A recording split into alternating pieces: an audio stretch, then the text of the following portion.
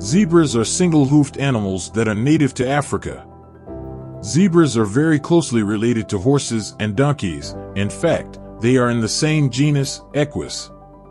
The most prominent feature of zebras is the bold patterns on their coats. Zebras have white stripes next to black or brown stripes, with the stripes ending at their bellies and the inner side of the legs, which are white. However, zebras have black skin under their coats.